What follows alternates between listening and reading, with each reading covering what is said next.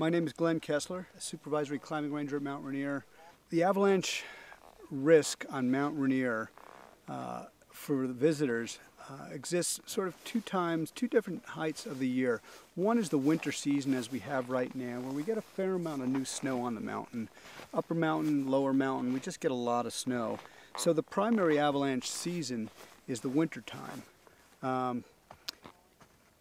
We tend to have storms that bring in avalanche danger, and they're direct action storms, and by that I mean when the amount of snow falls increases, that's when our avalanches generally happen.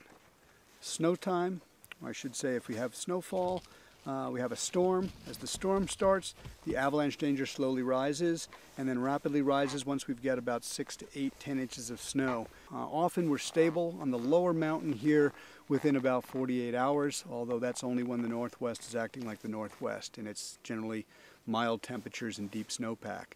On the upper mountain, that danger can linger for weeks.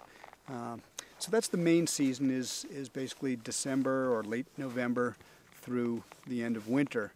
Then comes a secondary season in between, where the skiers sort of take off and then our climbers come out in force and start heading out on the upper mountain. So we get a secondary season when the climbers come out, and the seasons change such that the snow that's already fallen, plus some new snow possibly, and the warm temperatures of springtime start to melt the snow that's on the mountain. And then we get a lot of spring avalanches, which can happen directly after small storms, or even larger avalanches as water percolates through that snowpack that's been around all year long. And we can have this secondary season and have some pretty large avalanches based on that. Today we have good weather, and the only reason why the avalanche danger at this level has gone down to moderate and considerable just above here, moderate here at tree line and considerable above, is that we've actually had a couple of days without snow. So if you've got a big storm and that ends pretty pronto right after the large part of that snowfall and the sun comes out, we could have just a morning after a big snowstorm, and that's a tough time because people know, they watch the weather, they watch the news, and they know when that good weather's coming.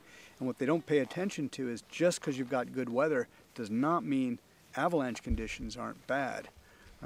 Looking at the Northwest Weather and Avalanche Center website, making sure that you are up on what's going on.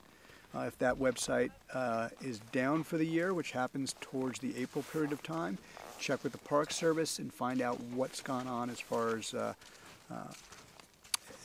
the avalanche danger. However, the avalanche centers can only basically do a forecast for about 7,000 feet or so. And here on Mount Rainier, we're already at 5,400 here at Paradise right now, and 7,000 feet is the top of Pan Point, which is not too far.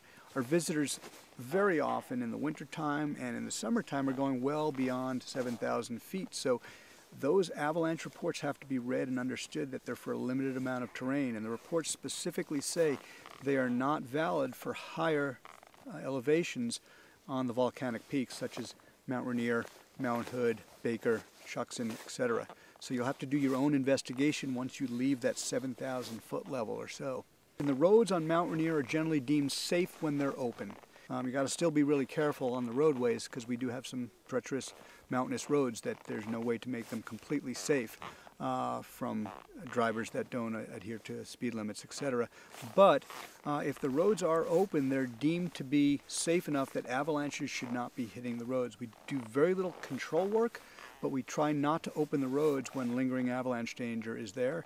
If the avalanche danger is still there, but not for large avalanches, the roads may be open as long as we've got road crew on that can dig out whatever avalanches end up on the road.